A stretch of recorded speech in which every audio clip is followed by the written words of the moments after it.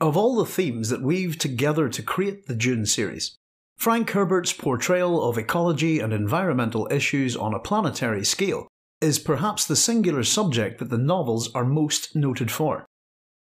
Although the series is most often identified with the theme of ecology, its predominance within the story diminishes in later books in favour of the treatments of evolution and the destructive hero. Like all good science fiction, Dune is very much a product of its times, reviewing as it does the state of the world's current affairs and extrapolating them forwards to an atavistic society many thousands of years in the future. The early 60s represent a turning point in science fiction, what Thomas D. Clareson refers to as a cul-de-sac, where we see science fiction beginning to turn its back on the attitudes created in the golden era of science fiction, and head steadily forwards to the realisation of what is often perceived as a mainly British new wave. However, the subversive nature of Dune and Stranger in a Strange Land can be viewed as a response to a very general malaise within American science fiction, and in light of their representations to the concerns and ongoing social upheavals of the 1960s, can be regarded as being very much a leading part of an American new wave. The 60s brought about great social upheaval following an era where many had been anaesthetised by the end of World War II. The growing concerns that followed, including the dawn of the nuclear age and the beginning of a global awareness towards the damage done to the Earth's environment. The beginning of the environmental movement can be seen as existing in the works of the early ecologists and natural scientists, but its increasing momentum in the awareness of the general public really came in the early 1960s. One work that paved the way for a greater concern of the general public towards environmental problems was Silent Spring, written by the American marine biologist Rachel Carson. The work highlighted concerns of the use of pesticides on the natural environment, looking at their harmful effects on the bird population and ultimately the human population. Of particular note were Carson's concerns over dichlorodiphenyltrichloroethane, or DDT, a by now infamous synthetic pesticide used to combat malaria. Silent Spring's publication is now seen as a fundamental factor in the resulting campaign against the pesticide, which resulted in it being banned in 1972. As much as Silent Spring is a book credited with spurring the dramatic increase in environmental awareness, it is also seen as a book that would help popularise works such as Herbert's Dune, Heinlein's Stranger in a Strange Land, and Tolkien's The Lord of the Rings. All of these books would emerge as college campus favourites in the early 60s and all feature strong environmental and messianic themes. Heinlein's novel brought science fiction into mainstream literary culture for the first time, becoming the first hardback science fiction novel to reach the bestsellers lists. It offered a version of the genre, however, that exaggerated the elements of messianism, right libertarianism, and regressive exploration of sexuality that had always been present in Heinlein's writing. Tolkien's fantasy was recontextualised as a counter-industrial, counter-modern allegory, speaking to the ecological consciousness beginning to be articulated by campaigners like Rachel Carson, and which informed the counterculture interest in self-sufficient communalism and environmental politics. Herbert's Dune, still commonly voted the greatest science fiction novel, was received in that context too, with its detailed depiction of the delicately balanced desert ecology of the planet Arrakis, and in an imagined universe where the interplanetary community has actively decided to exclude computer machineries for fear of autonomous cybernetic control. Brian Herbert also sees the impact of Carson's Silent Spring on the awakening environmental movement of the 1960s and Frank Herbert and his ecological ideas. Discussing the layering of Dune as an ecological handbook, he notes the timing of Dune's release, 1963 in magazine format, in relation to events occurring in the United States of America. Environmental awareness was just awakening in the early 1960s, and Frank Herbert was one of the standard bearers. In 1962, Rachel Carson published Silent Spring, a monumental work that decried the killing of birds and harmless insects by toxic chemicals such as DDT. In 1963, shortly before the opening installments of Dune were published by Analog, the first Clean Air Act was passed in the United States. President Kennedy gave a couple of speeches that year about protecting the environment.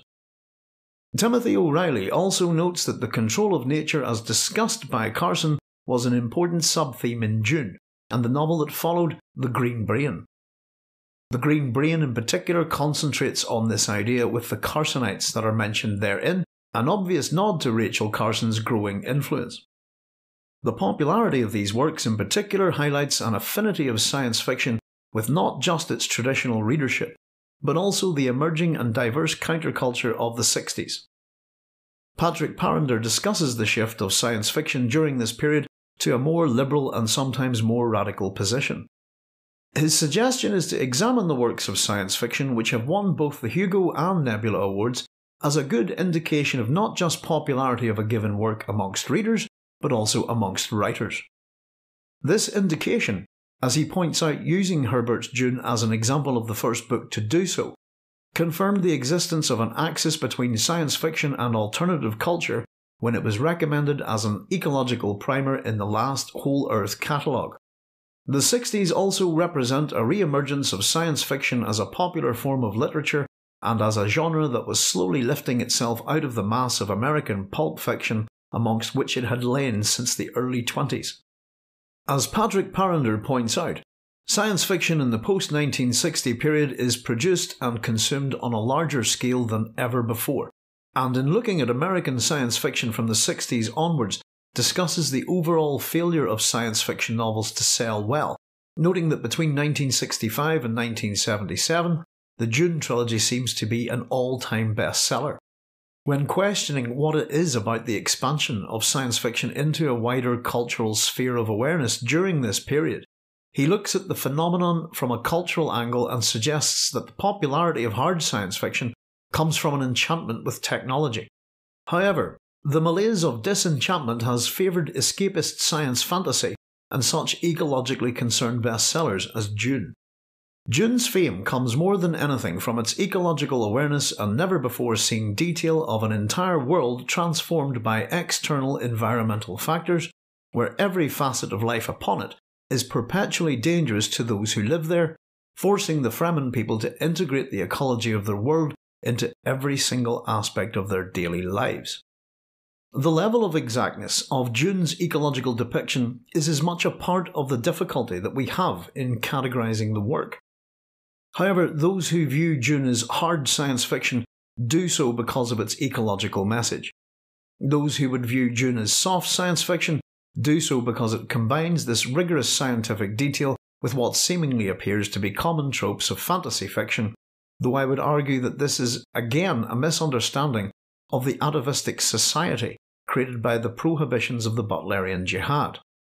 Luckhurst states that the plot of Dune uses all the apparatus of heroic fantasy, while Clareson also takes this view, believing that, despite the science fiction trappings, this is the stuff of heroic fantasy. Peter Stockwell also follows suit in discussing the typologies of utopias present in science fiction, where he takes the view that Dune is an example of an escape to the past, ostensibly set on another planet, but appearing very much like a return to a medieval utopia.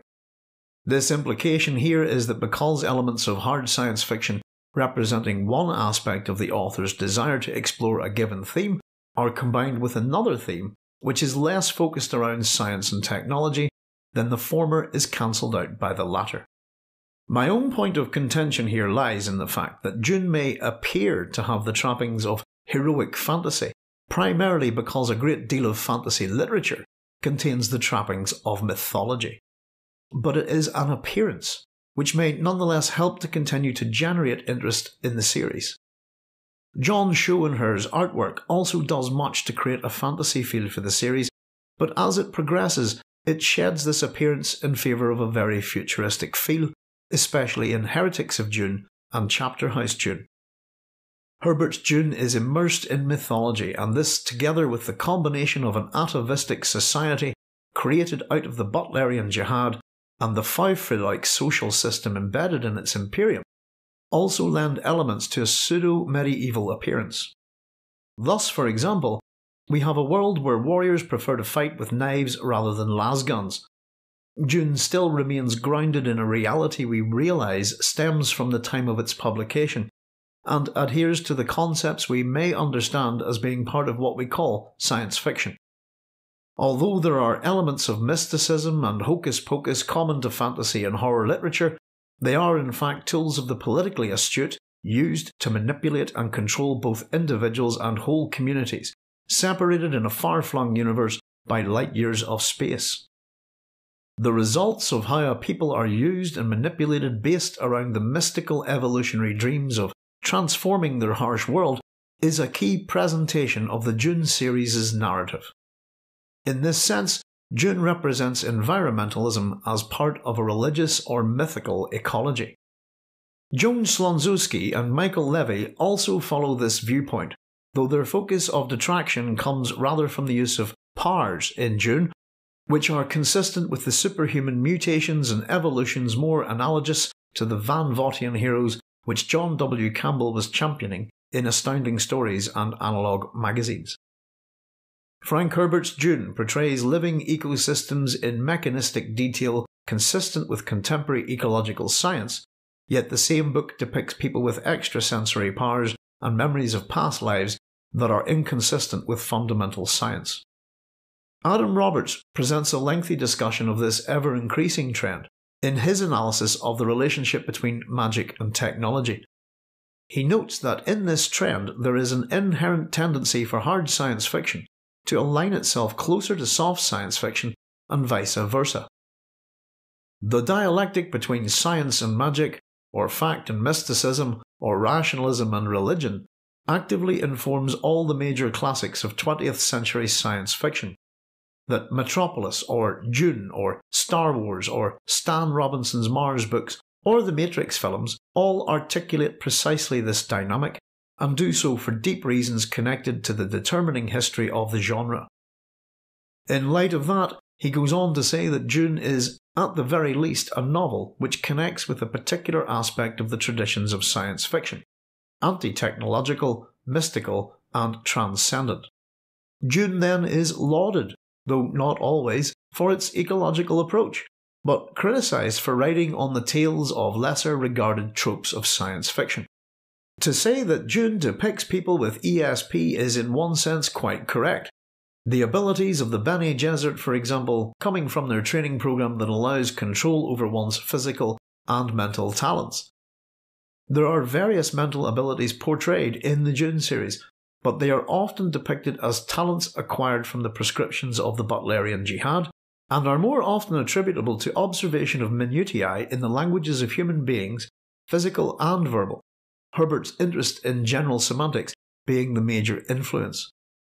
Elements of hard science and technology that detract from any given understanding of mankind's current technological state at the time of writing are done more for entertaining than any desire to be accurate. Investigating ESP was an interest of Herbert's, and was certainly a subject becoming popular in the 50s and 60s, trying to come under a veneer of respectability by renaming the subject under the heading of parapsychology. ESP is one of my interests to the extent that I have done considerable reading on it in what I would call the quasi-scientific end of the field. This includes René Sutra's Parapsychology and a considerable amount of J.B. Rhine, including The Reach of the Mind and New World of the Mind. I have also dabbled in Puharich, the Sacred Mushroom Writer. I am what you might refer to as an agnostic where ESP is concerned, a doubting Thomas. Some of the writers on this end of the field, such as Fodor and Tassi, are too cookie for my tastes, and I have strong doubts as to the mathematical basis for the statistics of Rhine's tests. Okay, I'm from Missouri. This does not, however, limit my enjoyment of a good ESP story, or stay in my imagination in exploring the what-ifs of possible mental powers. Herbert's own desire to not explain every facet of science, technology, politics, or even the raison d'etre for creating such a ridiculously dangerous thing as a Kwisatz Haderach are left to the imagination as little mysteries that continue to involve the reader in Herbert's universe long after they have finished reading the books. As he himself said, I refuse, however, to provide further answers to this complex mixture. You find your own solutions. Don't look to me as your leader. It is perhaps for that reason that Dune is indeed a book that rewards the reader who returns to its pages again and again.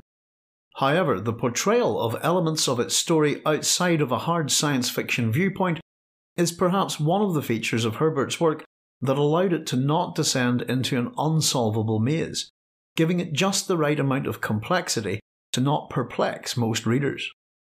Regardless of its attitudes to other elements of science fiction and real-life science and technology, ecology is Dune's main thematic approach in relation to human science, and for this it is clearly praised by even the most stalwart of critics and scientists. Frank Herbert's work in the Dune series was, as R.J. Ellis noted, symptomatic of the developing awareness of ecology during the 1950s and 60s. This ecological awareness took on an apocalyptic tone, as shown in the works which heavily influenced Frank Herbert, especially Carson's Silent Spring and Paul Sears' Where There Is Life. The ecological bandwagon was on the move, and much of Herbert's motivations about his theme of the dangerous hero hijacking this movement came from his increasing awareness of the subject, and especially the tone environmentalism was taking. Fear is the mind killer is enshrined in the philosophy of Paul Atreides, and central to Herbert's own concerns over society mindlessly following individuals who used those fears for their own advancement. Herbert was certainly not the first to offer concerns about ecology in science fiction. One of the most popular environmental trends in science fiction up until the 1960s, albeit one that continues today, was that of the ecological disaster novel, of which there are numerous examples amongst quality science fiction and the broader pulp works. The ecological disaster followed in the mode of the Thames Valley disaster novels of the late 19th century, which included works such as W.D. Hayes' The Doom of the Great City, Robert Barr's The Doom of London, Richard Jefferies' After London, and Grant Allen's The Thames Valley Catastrophe. Many of these novels featured apocalyptic scenarios on a localised scale, often by means of some natural environmental disaster of biblical proportions. H.G. Wells's The War of the Worlds follows very much in this vein, describing how the Martians rampage through the Thames Valley area, and is described by the novel's narrator in the form of a travelogue, as the Martians attack the more interesting aspects of the London landscape. The Martians, representing man in a higher evolved form, are of course the destructive element here, but it is the arrival of a plant from Mars, the red weed, that seems to cause the most damage to the Earth, overwhelming the local indigenous flora. The suggestion is that the plants cover the world of Mars and are what create its red hue. Interpretations vary on its purpose, but the obvious, which I believe, is that the red weed is part of the invasion and is used to help terraform the Earth into a world habitable for the Martians. In the end, the plants succumb to the Earth's bacteria just like the Martian invaders, but they do, however, represent a very real environmental threat. One notable science fiction work which has a number of similarities to Dune was George R. Stewart's Earth Abides. Stewart's novel of life in America following the devastation of human beings by an apocalyptic plague bears little relationship to Dune on the surface, but it does feature some stylistic modes that make similarities between the two works more apparent. Earth Abides features a number of documents intersecting the narrative that discuss the history of mankind from the event of the plague and represent almost a backward narrative of human civilization. This is reminiscent of the various historical documents that inform the reader in the Dune series, providing them almost with a sense of prescience or future history of the narrative. The story follows the tale of Ish Williams, a graduate student who seemingly survives the devastating plague because of a snakebite he receives while researching his thesis entitled The Ecology of the Black Creek Area.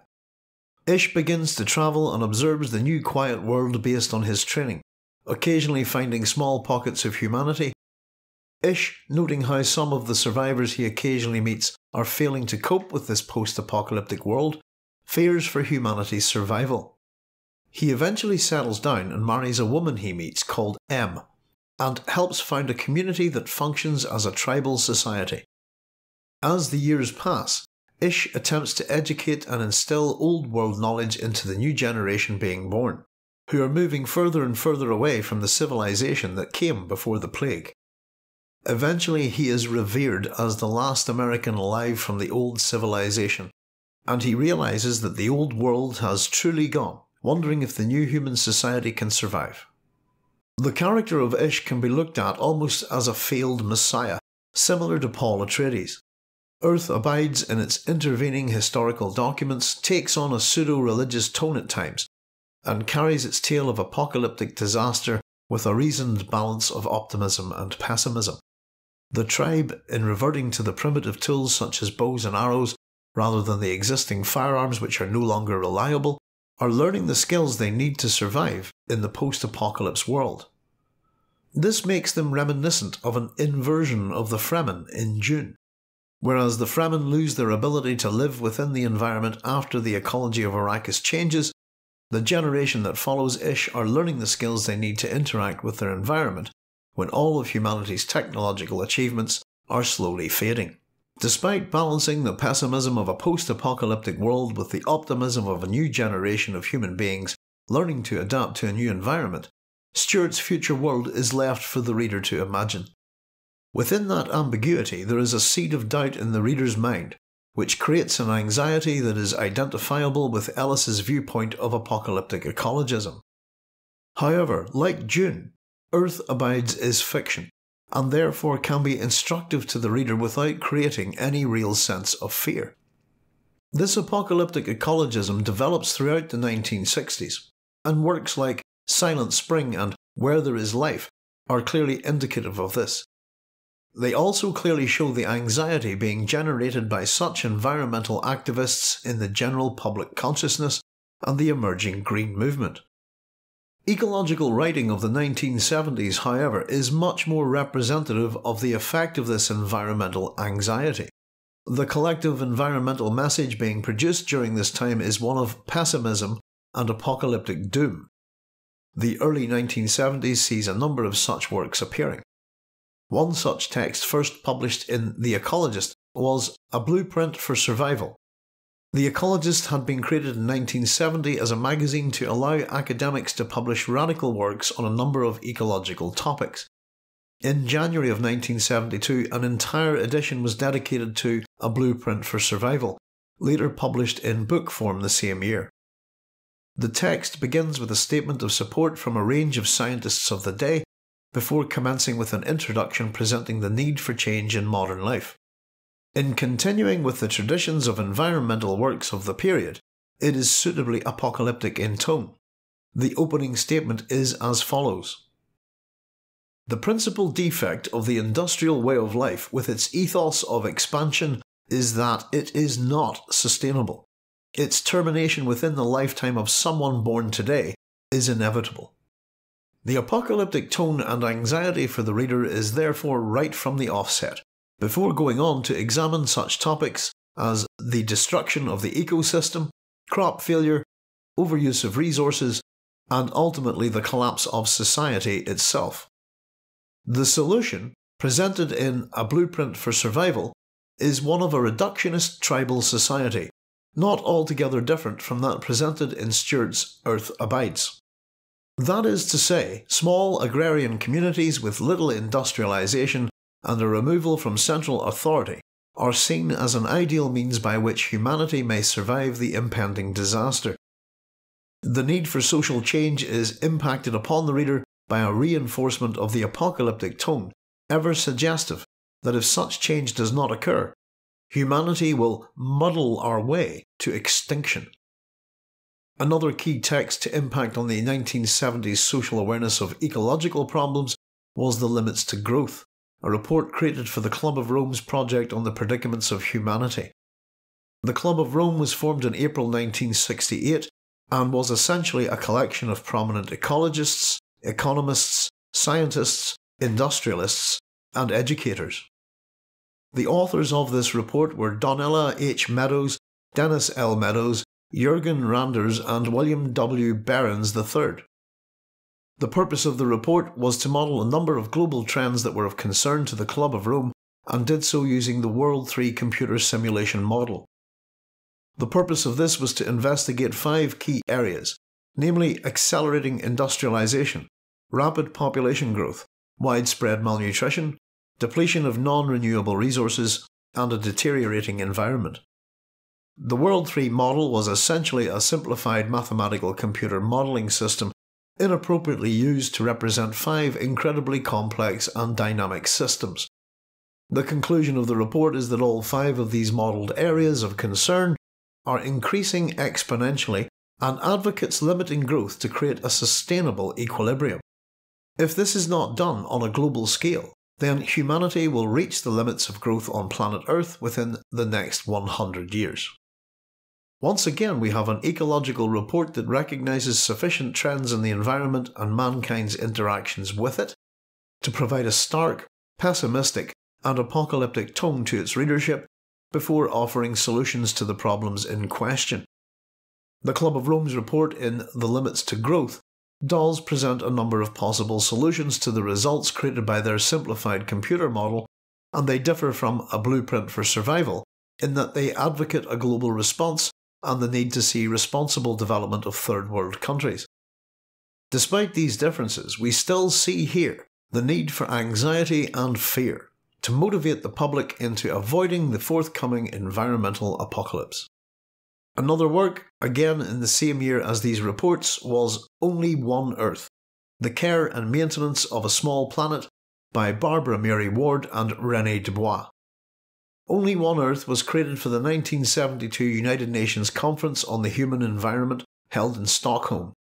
In May of 1971, Dr. René Dubois was commissioned by Maurice F. Strong, the then Secretary General of the conference, to chair a group of 152 scientific and intellectual experts who would contribute as consultants to the report. The report is then authored by Wards and Dubois, but the result of a much larger collaborative effort. Primarily of concern to the report is the world of mankind, seen as a separate created environment that is distinct and at odds with that of the natural world. The introduction of the report notes some of the criticisms made at the time, some seeing it as pessimistic and others as optimistic. This is certainly a trend of these ecological writings, the pessimism creating the anxiety to then allow the advocacy of a philosophical approach which will optimistically allow humanity to survive the impending disaster. One such comment appearing in the introduction even makes the comparison of fear-mongering to Rachel Carson's Silent Spring. Some of the consultants feel that the general tone of Only One Earth is far too pessimistic, and they see no justification in reporting on the present state of the world as if it were a fear story. One of them, indeed, sees in the style all the defects he violently objects to in Rachel Carson's Silent Spring, emotional and non-factual.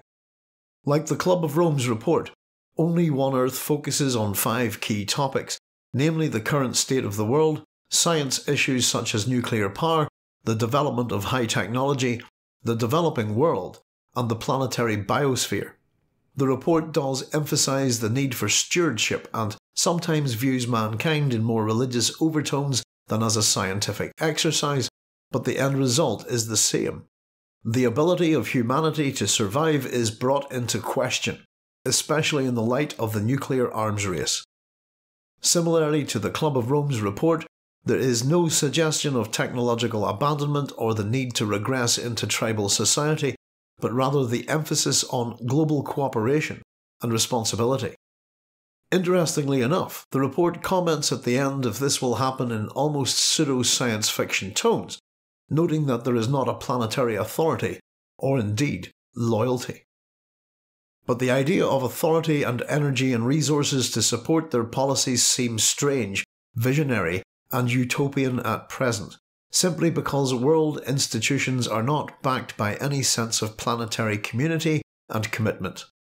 The tone of the report in Only One Earth is to an extent slightly more optimistic and more rational than those mentioned above, as it is mitigated perhaps a little unusually with a degree of Christian optimism, suggesting planetary community and love may well help us solve our problems.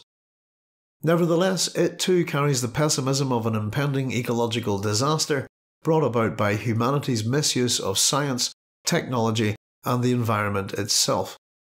As such, it follows the trend Ellis describes inherent to apocalyptic ecologism: fear-generating pessimism followed by solutions that create optimism with just enough doubt to maintain anxiety. Small is Beautiful: A Study of Economics as If People Mattered, by Ernst Friedrich Schumacher, the German-born economist and statistician, provides a series of essays structured into 4 categories, namely the modern world, resources, the third world, and organisation and ownership. Schumacher looks at the problems arising from modern-day production systems created by developments over the recent centuries by philosophical and religious attitudes, which are connected with mankind's attitude to nature. Schumacher views natural resources in terms of economics as not being defined as part of income, but rather as part of natural capital and therefore finite. Again, in the trend of the ecological catastrophe, he presents the notion that people are waking up to these realities which may threaten life itself, and questions why terms such as pollution, ecology, and environment are suddenly coming into prominence in the general public's awareness. Schumacher's solutions to the looming problems lie to a degree in the developments of small technologies and an improvement of the way of life for mankind. His concept of Buddhist economics stands opposed to the levels of consumption in modern capitalist societies, where more is better and the level of consumption dictates the level of individual happiness. Such a modern economic viewpoint looks at labour as merely a means to an end to generate income, and therefore a cost of doing business. Schumacher states that the Buddhist viewpoint of economics from this perspective has a different attitude to work, in that it will give a man a chance to utilise and develop his faculties to enable him to overcome his ego-centredness by joining with other people in a common task, and to bring forth the goods and services needed for a becoming existence.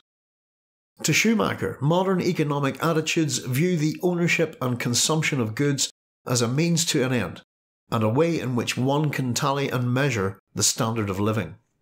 Modern economics to Schumacher is unable to distinguish between renewable and non-renewable resources, merely seeing all things as the sole end and purpose of all economic activity. Small is Beautiful proposes a rational and conservative approach to consumption, something which ideally uses the least amount of resources, least effort, and the least destruction to attain the best possible output. Understanding the difference between resources which are finite, natural capital, and those which are renewable is essential to Buddhist economics, and strongly urges the necessity for local production of local resources for local needs. Schumacher's work combines the ideal use of technology with a proper ethos towards consumption of resources. Through this, he expresses the need to realise that certain resources are finite and irreplaceable, combined with the idea that damage to nature is not sustainable either. Schumacher's tone takes a stand against human greed as the major problem of our time, and that our environmental concerns are emerging from the consequences of that greed. Considerably less fearful in tone, Small is Beautiful nevertheless does conclude with a dire apocalyptic warning in the epilogue, warning as it does of the threat that unless you seek first the kingdom of God, these other things which you also need will cease to be available to you. There is a great deal in these ecological works that we can see being represented in Herbert's Dune series. Unfortunately, the tone of this apocalyptic ecology seems to be a means of garnering public attention and approval for the concerns of the growing environmental movement of the time. As Ellis notes, the Dune series is mapping fictionally the discursive modes within which the ecological debate about America's future was being conducted. As such, perhaps one of the reasons for the enduring attention it receives is because, as much as it too may be a long-term representation of apocalyptic ecology, through the medium of science fiction a different tone is generated. The Dune series and George R. Stewart's Earth Abides alike are able to present these growing ecological and environmental concerns through entertainment removing the anxiety and fear that ecological writing was instilling on the wider general public. The success of Dune owes much to the developing popular awareness of environmental issues emerging out of the 1960s. Dune stands apart from many other works of science fiction which feature environmental disasters, rather than any real observation or exploration of ecological and environmental issues. However, the continued success of Dune, despite initially being rejected by so many publishers, has led to further developments in science fiction, and meant that the ecological science fiction novel has been allowed to grow up, maturing in a manner that shows it has left behind its environmental catastrophe predecessors. Dune's popular and critical success as a work of ecological science fiction has opened the door for other authors to explore contemporary environmental issues in a more considered fashion other than the apocalyptic natural disaster. Such works surely include Sherry S. Tepper's Grass, Kim Stanley Robinson's Mars trilogy and the Orange County trilogy, Adam Roberts' Salt, and Joan Slonczewski's own response to Dune itself, A Door into Ocean. Much of A Door into Ocean reflects my responses to Frank Herbert's Dune, and to Ursula Le Guin's The Word for World is Forest. Dune depicts a world covered entirely by desert. To a biologist, the limitations of such a world are clear. No desert ecosystem can exist without moisture evaporated from ocean and carried by air currents. It was a natural step to imagine the opposite, a world covered entirely by water, which the Earth may well have been early in our planet's history. Dune depicts several male-dominated societies whose members scheme and oppress one another. The psychology of the characters is compelling, and study of it was helpful for me. Nevertheless, the societies in Dune are all limited to those dominated by males and violence. Even the female Bene Gesserit use violent means and direct most of their scheming towards manipulation of males. Thus, in Ocean I attempted to oppose the Dune concept by depicting ocean-dwelling females in non-violent revolution who succeed without losing their humanity, as Paul and the Fremen sadly do. Slonczewski's viewpoint here presents a critical stance of Dune in terms of its accurate scientific depiction of the ecology of Arrakis.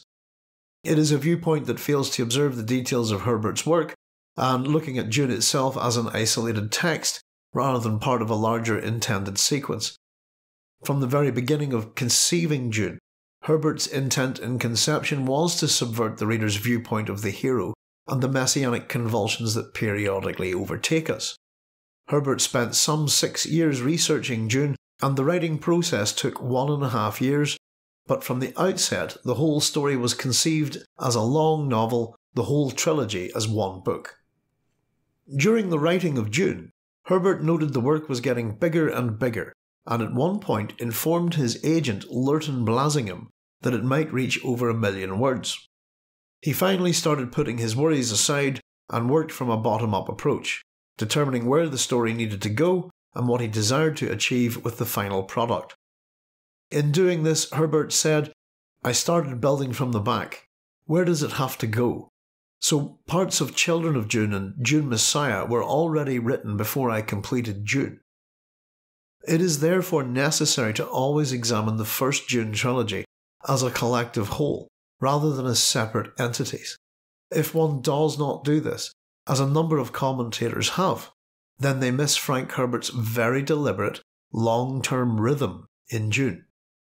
The inversion of Herbert's Dune series truly begins with Dune Messiah, where to our horror we discover that Paul Muad'Dib Atreides as Emperor has unleashed the Fremen upon a jihad which has resulted in the slaughter of billions, and the beginnings of what will be, in terms of ecological time, a swift and sudden transformation of the environment of Arrakis. Slonczewski's view of the limitations of Herbert's Arrakis as a fully realised and plausible ecosystem is based on the fact that the vast deserts of this strange world cannot be conceived without moisture evaporated from ocean and carried by air currents. Arrakis is a world that has had its original ecosystem fully transformed by the arrival of an introduced species, And indeed, in Children of Dune, we are told by Leto II that it was once a wet planet, where now the white gypsum pans attested to bygone lakes and seas. In the first appendix of Dune, entitled The Ecology of Dune, there is much more information readily available to the reader, and again, Slonczewski in her above remarks seems unaware of its content. In beginning his ecological surveys of the planet's ecosystem, when observing from the air after being accidentally blown off course, Pardot Kynes realises that this desert world was once a world that contained much surface water. When the storm passed, there was the Pan, a giant oval depression some 300 kilometres on the long axis, a glaring white surprise in the open desert. Kynes landed, tasted the Pan's storm-cleaned surface. Salt. Now, he was certain there'd been open water on Arrakis once. He began re-examining the evidence of the dry wells where trickles of water had appeared and vanished, never to return. Ecologically speaking, there is more to Arrakis than meets the eye of the casual observer, and it is perhaps for this reason alone that its popularity remains undiminished, despite lacklustre interest from the critical science fiction community. Slonczewski's distaste for violence in Dune, perpetuated as she sees it by male-orientated societies, and to a certain extent by the female Bene Gesserit, also demonstrates a lack of understanding of Herbert's intent, and again a failure to examine the Dune series as a whole. As a female school, the Bene Gesserit are the main representation of women in the Imperium, and with some exceptions, most female characters are members of this secretive order. But again, there is no consideration of either the God Emperor's all-female army of fish speakers or the honoured matres from Heretics of Dune and Chapterhouse Dune. Violence is not the key to understanding Paul Atreides or the Fremen, and it is interesting to note that Slonczewski believes that both lose their humanity because of it. In actuality, the Fremen are reduced to their museum status because of the loss of the harsh Arrakis environment, which makes them soft, and is a comment more on the process of natural selection and the conditions for the so-called survival of the fittest. Paul's failure as the Kwisatz Haderach is not that he loses his humanity, but that he is actually incapable of losing it. He is unable to bring about the golden path that he initiates because a part of him is incapable of inflicting so much death and destruction on mankind, but fundamentally because he cannot give up his humanity to do so.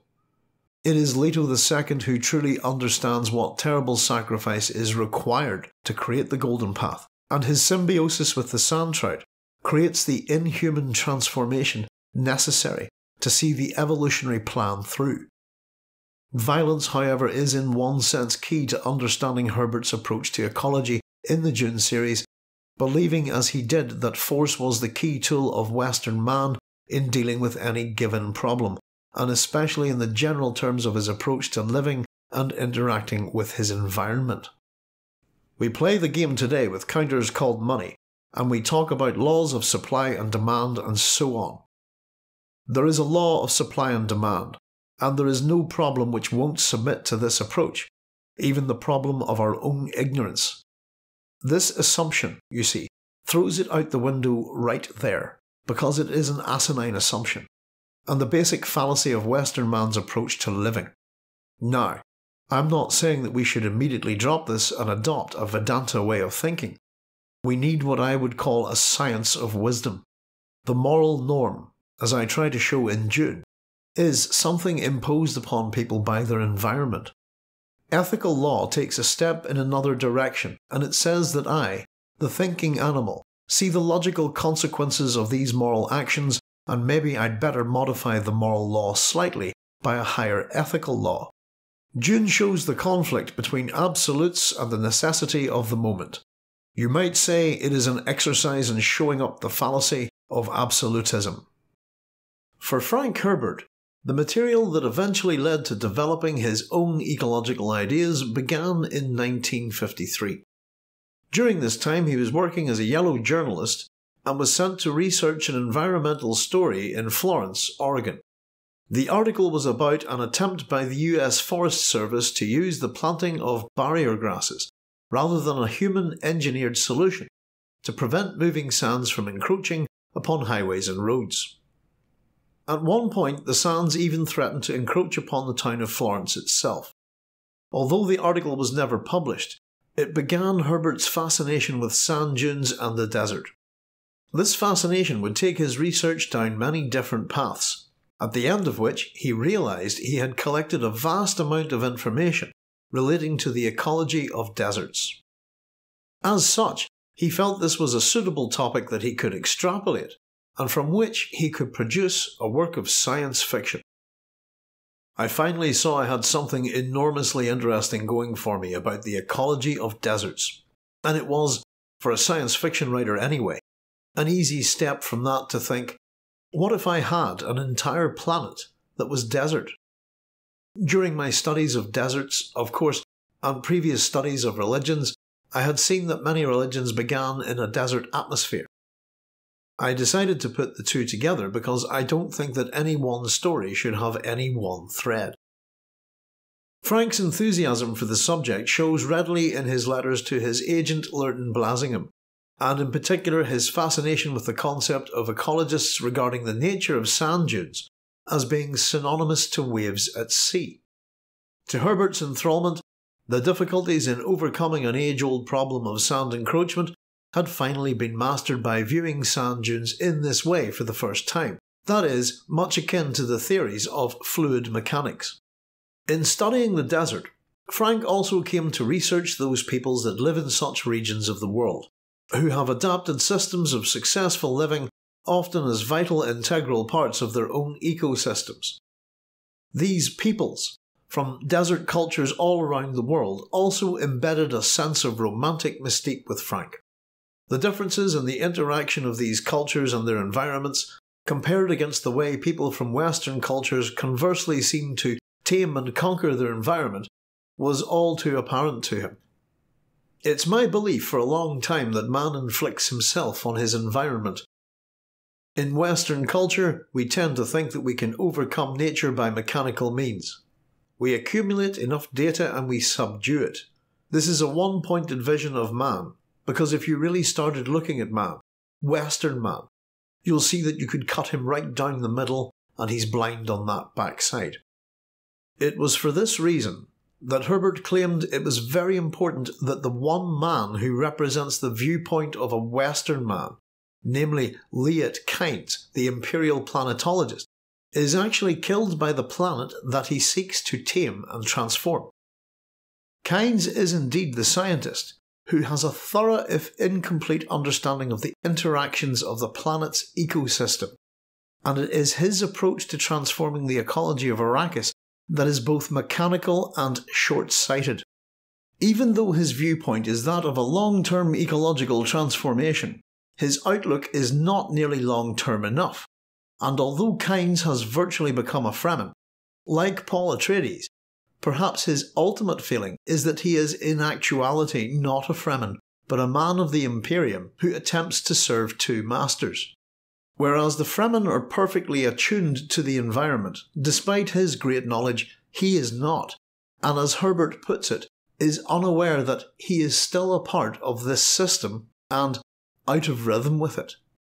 From these beginnings did the various facets of the ecology of the desert begin in Herbert's mind, but it was not until some 10 years later that Dune would be ready for publication in its serial form in Analog magazine, and some 2 years later before it was published as a novel. The length of research that Herbert put into his work was voluminous, and there are examples of this interest in ecology appearing in his first book, The Dragon in the Sea. This novel received much acclaim when published in 1956, and was his only work other than short stories between then and the publication of Dune. As such, it shares many themes and motifs with Dune, especially those of psychology, religion, and ecology. Of particular note in The Dragon in the Sea is man's relationship with his environment, which in this case is the artificial and hermetic ecosystem of a small submarine, and especially the psychological pressures placed upon those who live and interact within it. The added pressure, the book is also known as Under Pressure, of living within a hermetically sealed environment while surrounded by another environment which can prove immediately fatal to the men of the submarine, has many echoes to the harsh nature of Arrakis and to those who live there. The precious nature of oil and the extreme dangers to which the crew of the Fenian ram have to go through in order to procure it shows Herbert's interest in hydraulic despotism, an ecological sub-theme he carries on in Dune with the mining of the spice melange. Few works of science fiction have presented such a detailed ecological creation as the world of Arrakis, also known as Dune. Dune was the first science fiction novel to present a world with a fully realised and detailed ecology of its own, and it is for this reason that it can be seen as truly groundbreaking and ahead of its time. Gwyneth Jones, when discussing the icons of science fiction, said that Herbert's Dune was the most admired of living imagined worlds, the arid planet terrain and its extraordinary wildlife that catches the reader's imagination. With Arrakis, we are presented with a world that has the harshest of environments imaginable while still capable of sustaining life. The Fremen who live there have adapted every single mode of living, from the political, religious, social, martial, and even economic, to the necessities of the planet's ecology. The adaptation of their life systems is done out of one simple natural requisite: the need to survive. At their roots, Fremen remained special application animals, desert survivors, governance experts under conditions of stress. Out of this immediate requirement comes a long-term goal, where the individual and collective Fremen act as geomorphic agents, with the desire to eventually change their desert world into an Eden-like paradise, a world lush and verdant where they hope one day their descendants will live easier and simpler lives. The ecology of Arrakis in one way governs the needs of the entire Imperium of Shaddam IV, and later the Empire of the Atreides. All of human civilization depends on the one great natural resource of this barren wasteland, the spice melange. It is the dependency on this unusual drug, which can also be seen in terms of a fuel, that creates the hydraulic despotism of the Imperium. To understand the complexity of the story of Dune is to understand Herbert's creation of this strange desert planet and its ecosystem, the utter dependency of the people of the Imperium on the spice melange, and the drug's relationship to the sandworms of the desert. Dryland ecology is the most detailed and explored of Dune's major themes, and from the offset, this is made clear by the book's initial dedication.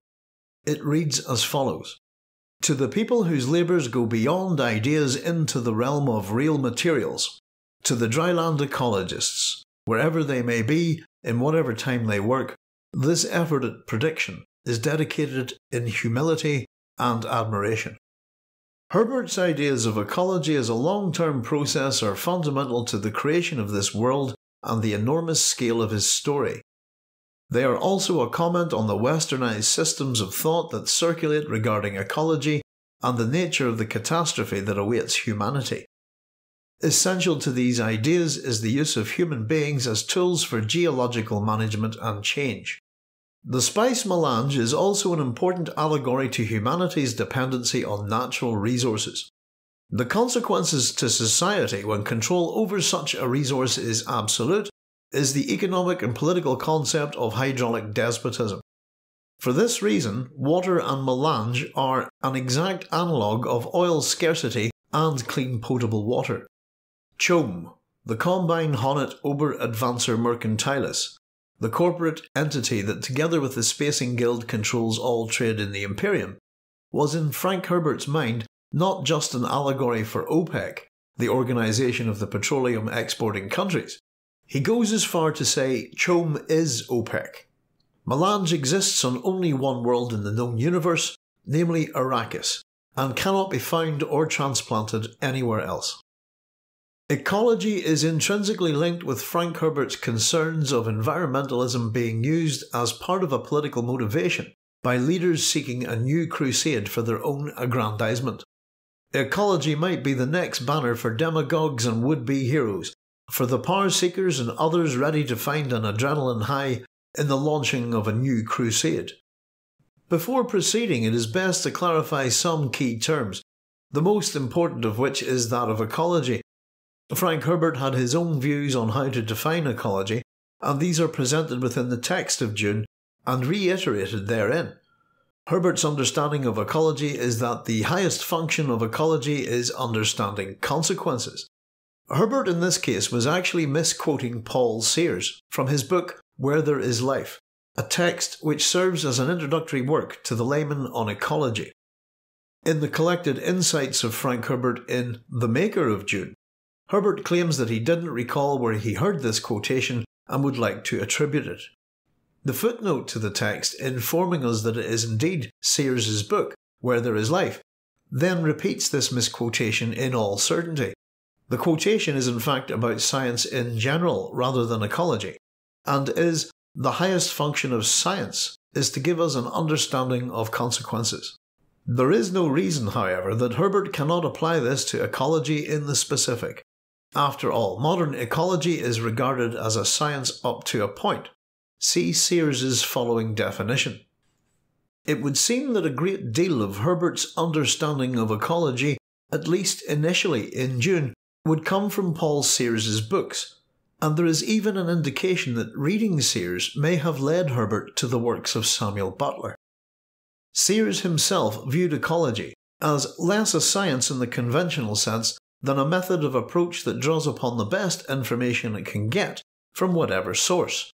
The ecologist tries to assess this information with scientific rigour and, as far as possible in his research, to use scientific controls. Herbert's idea of ecology is a very broad definition then, and quite different from the following presented in the concise Oxford Dictionary. Ecology, noun, the branch of biology concerned with the relations of organisms to one another and to their physical surroundings. Origin, 19th century, as oecology, from the Greek oikos, house. Herbert's own complex consideration of ecology meant that he viewed the subject as a human undertaking that had at its core the understanding of intricate systems, subsystems, processes, entities and relationships that make up an ecosystem. A system is defined as a complex whole, a set of things working together as a mechanism or interconnecting network, and an ecosystem is a biological community of interacting organisms and their physical environment. Liet Kynes, the primary ecologist of Arrakis, who prefers the term planetologist, makes the following observations, which are paradoxically very much Herbert's own views, whilst simultaneously being those of Western man. The thing the ecologically illiterate don't realise about an ecosystem, Kynes said, is that it's a system. A system. A system maintains a certain fluid stability that can be destroyed by a misstep in just one niche. A system has order, a flowing from point to point. If something dams that flow, order collapses. The untrained might miss that collapse until it was too late. That's why the highest function of ecology is the understanding of consequences. Had they achieved a system? In addition to the complexities presented by an ecosystem, Herbert's tribal Fremen, a people who have been forced to change every aspect of their lives to accommodate surviving on the harsh world of Arrakis, represent a deeper understanding of ecology. Their actions as geomorphic agents present a long-term view of the subject, but perhaps more importantly, that ecology as a science and endeavour has many shapes and forms within the human sphere of influence. As such, ecology has many subsystems that make up the whole of the science. However, trying to nail down Frank Herbert's attitude to systems is difficult, as the author once again presents a paradoxical and conflicting viewpoint. Herbert's work is often perceived as promoting systemic thinking, and especially the ability to do so in the long term. However, Frank Herbert has also commented on the fact that systems are dangerous, though in this case he is discussing the systems of power and control that develop around those who are viewed by society as larger than life, that is, heroes. It is the systems themselves that I see as dangerous. Systematic is a deadly word, Systems originate with human creators, with people who employ them. Systems take over and grind on and on. They are like a flood tide that picks up everything in its path. How do they originate? For this reason, the Fremen's attitude to ecology is multifaceted, incorporating the subject into every sphere of their lives by creating systems. Touponts points out in his work, which focuses heavily on the language of Dune, especially as a polyphonic novel, ecology therefore has a much broader meaning than the mere study of organisms and their interaction with their environments. It can mean globally social ecology, political ecology, economic ecology, and even language. I would add to this depiction religious ecology as fundamentally important to all of the above meanings, because it is by the religion of the Fremen that all of their subsystemic viewpoints of their environmental interactions are governed. The ecological viewpoint that Herbert presents us with in Dune begins with the arrival of the Atreides on the planet Arrakis as they begin to undertake control of the production of melange for the Emperor Shaddam IV.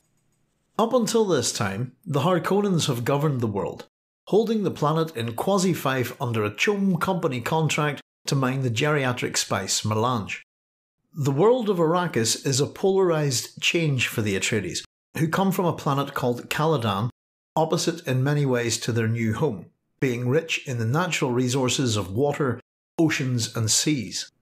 This is a stark contrast to Arrakis, a world where there is no precipitation and where water is so scarce that its conservation is paramount to survival and where its ownership is even used to indicate an individual's wealth.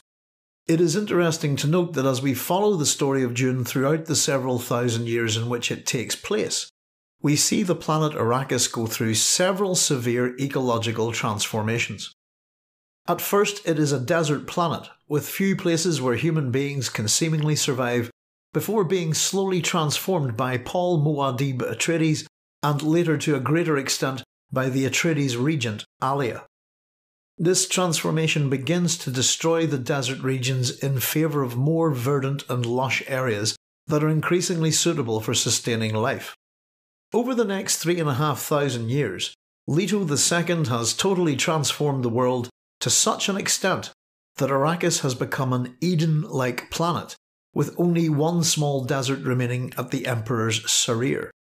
With the death of Leto II and the reintroduction of the sand trout vectors, Arrakis once again returns to a desert world as the giant worms are slowly repopulated and the returning sand trout insist all surface water.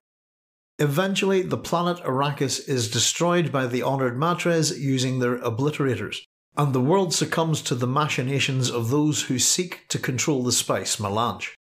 Arrakis was once very ecologically different to when we first see it with the arrival of House Atreides in the year 10,191. Prior to this, sometime in the distant past not alluded to specifically, the planet was a wet world with a very different ecosystem to the one it later developed. Only once are we given any indication as to what caused the vast changes that transformed the planet from a world of oceans to a world of deserts. In Children of Dune, Leto II reveals what occurred to his twin sister Ganima as he probes his other memory.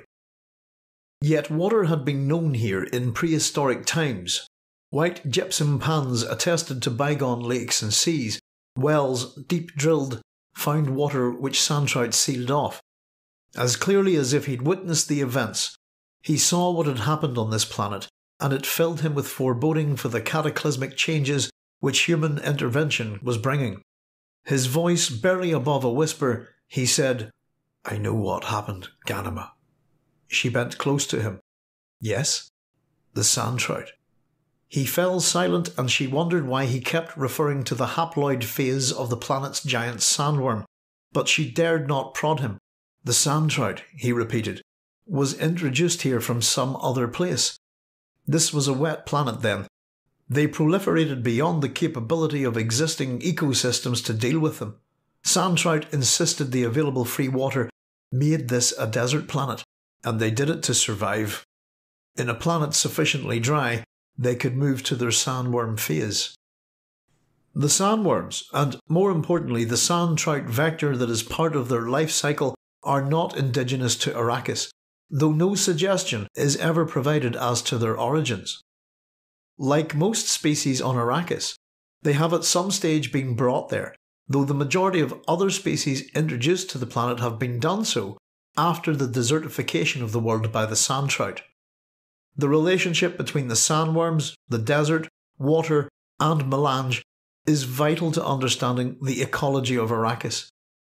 It is the introduction of the sand trout, or little makers, stage of the sandworm life cycle that brought about the destruction of Arrakis' original ecosystems and began the process of transforming the world into the desert planet called Dune.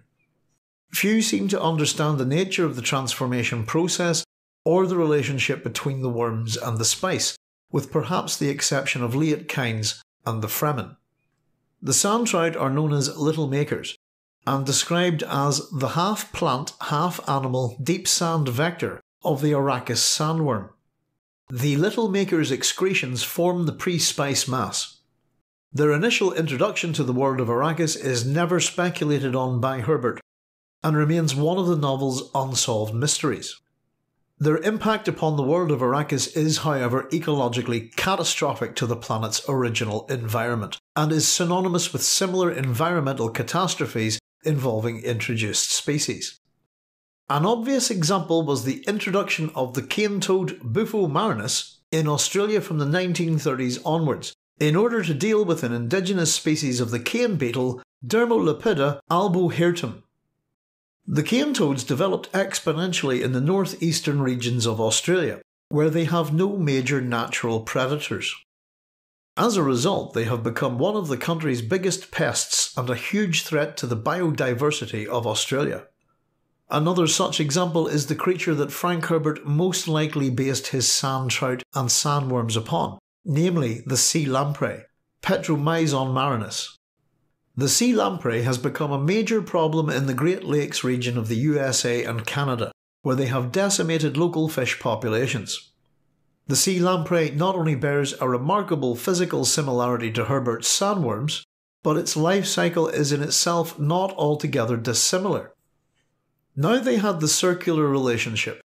Little maker to pre-spice mass, little maker to Shai Halud to scatter the spice upon which fed microscopic creatures called sand plankton.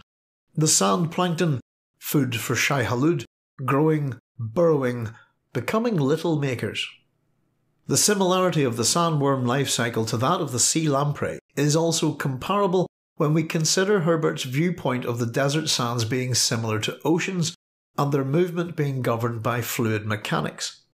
In particular, the sea lamprey's sedentary stage is compatible to the sand trout stage of metamorphosis, as it enters into a period of hibernation to emerge as a small worm after 5 to 6 years.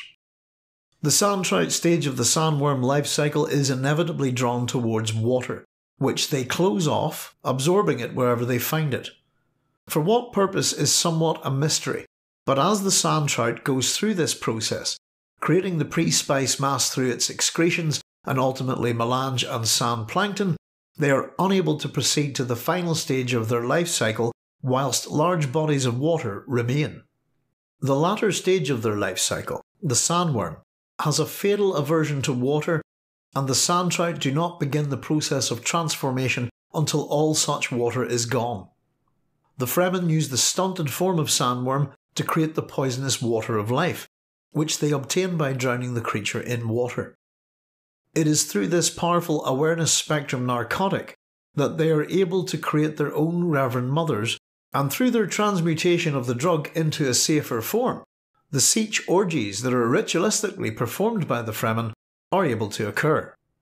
Again, here is an example of the Fremen interaction with their ecosystem, which is incorporated into their religious, social, and sexual practices. The life cycle of the sandworm, then, in order to reach its culmination, must by necessity transform the planet they are introduced to into a barren desert wasteland devoid of almost all water. Various factions try to break the monopoly that Arrakis has on melange production, by attempting to capture and transplant the worms to other planets.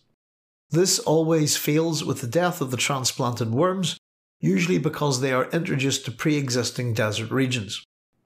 It highlights the failure by almost everyone to fully understand the relationship between the worm's life cycle and their environment, though it shows at least an acknowledgement of a suspected relationship between the worms and the spice.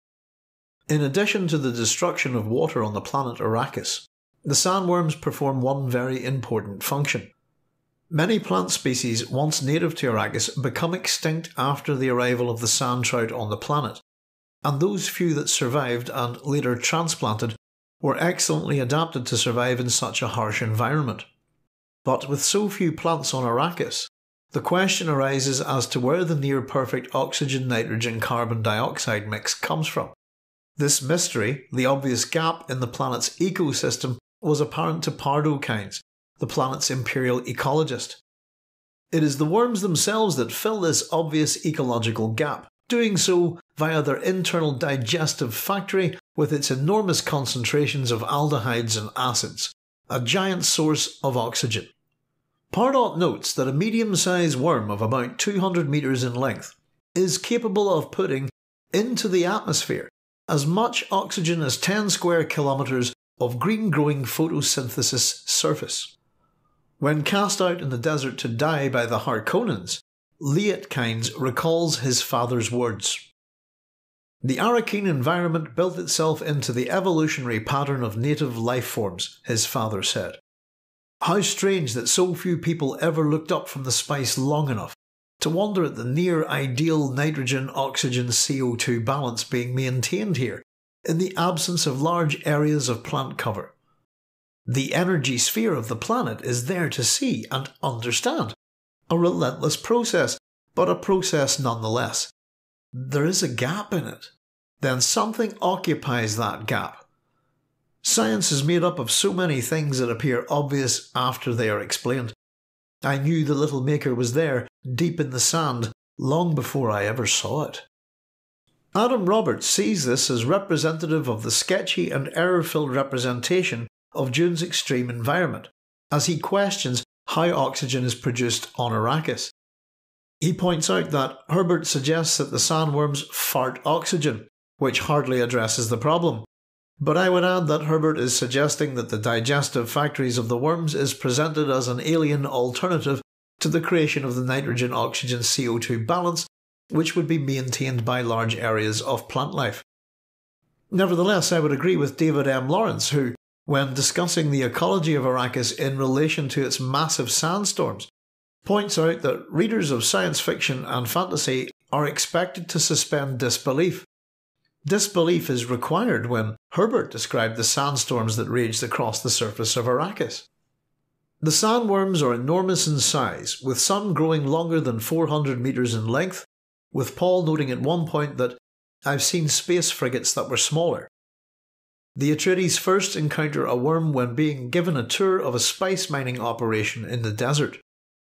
As they observe from their ornithopter, Duke Leto is the first to spot worm sign, the telltale warnings that a worm is on its way to devour the harvester factory which mines the spice.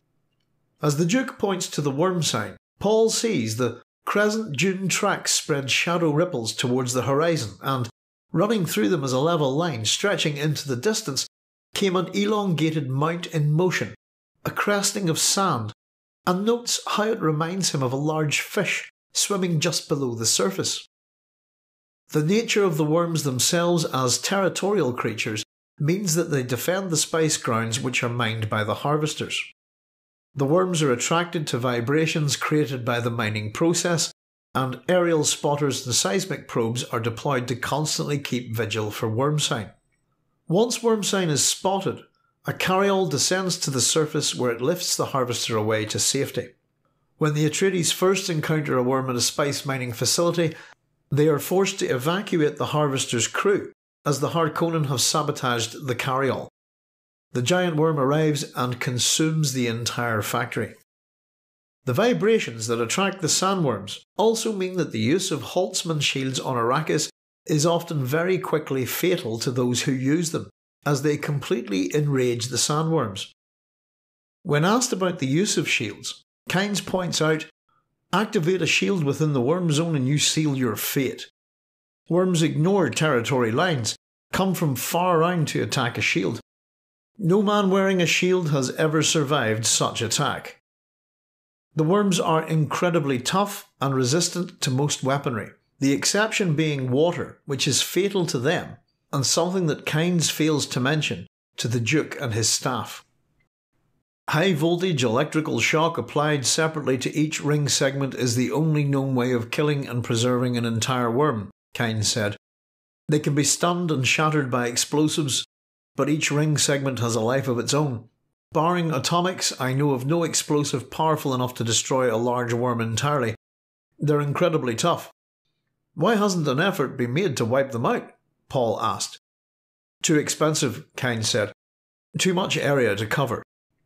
Paul leaned back in his corner. His truth sense, awareness of tone shadings, told him that Kynes was lying and telling half-truths. And he thought, if there's a relationship between spice and worms, killing the worms would destroy the spice.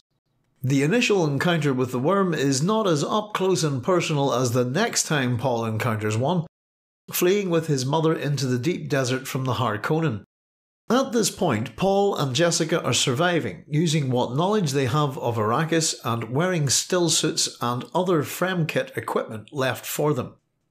In an attempt to reach the safety of rock, they plant a thumper, a piece of equipment used to attract a worm when crossing open desert.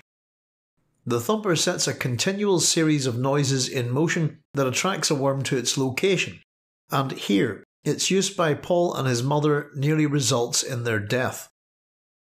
When a worm encounters a thumper, they usually devour it, and once this has happened, the creature heads towards the two fugitives. They only escape because the Fremen, who have been secretly observing them, set another thumper in action. The Fremen use the thumper to summon worms in order to use them to travel upon for long distances across the desert, with the use of maker hooks, which they use for capturing, mounting, and steering the worms. Understanding the nature of the worms has allowed them to travel in relative safety across the desert sands between sietches, and the Fremen, when travelling on foot, do so by walking without rhythm, so that they sound like the natural shifting of sand, like the wind. The only sounds that the sandworms tend not to investigate are those that appear to have a natural origin. Paul and Jessica survive the encounter with the worm, and have a precarious meeting with the Fremen led by Stilgar, but not before Paul is able to experience the worm's presence at a very short distance. He found himself registering every available aspect of the thing that lifted from the sand there seeking him. Its mouth was some 80 metres in diameter, crystal teeth with the curved shape of crysknives glinting around the rim, the bellows breath of cinnamon, subtle aldehydes, acids. The worm blotted out the moonlight as it brushed the rocks above them. A shower of small stones and sand cascaded into the narrow hiding place. Paul crowded his mother farther back. Cinnamon! The smell of it flooded across him. What has the worm to do with the spice melange? He asked himself, and he remembered Liat Kynes betraying a veiled reference to some association between worm and spice.